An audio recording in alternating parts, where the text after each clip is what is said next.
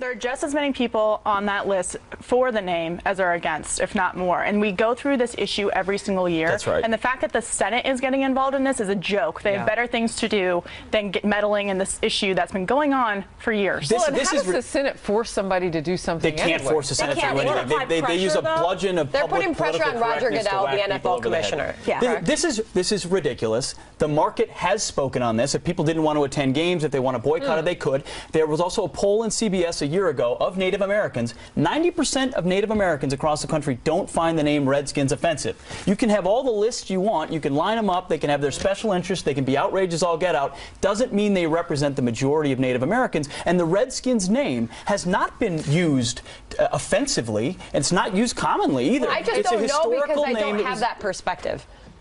But I don't think there's a lot of people out. First of all, there's not a lot of. When's the last time you heard someone use that as a racial slur? It's not used commonly at all as a racial slur. It's used historically to refer to a term of respect to people, and that's how we should remember that.